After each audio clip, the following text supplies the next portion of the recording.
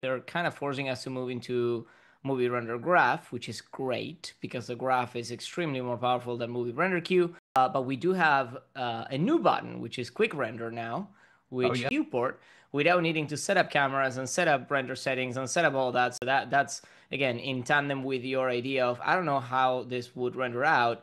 The new button will help you just click on it and see what happens, right? Which is awesome, and that's on the left of the play button, all the way to the top on the play simulation button. So yeah, the quick render is great, but by default, it defaults to movie render graph. You actually cannot change it. It will only and exclusively render with movie render graph, which is fantastic. It's a new way of rendering. It differs from the old settings from movie render queue base because movie render queue is really an interface and you can use the old settings that we all know, or you can tell movie render queue to render with movie render graph. So it's kind of weird the way you interchange the names, but they're really kind of the same thing. And it's great because you don't even need a camera down on your scene. It will render viewport if you have anything in viewport.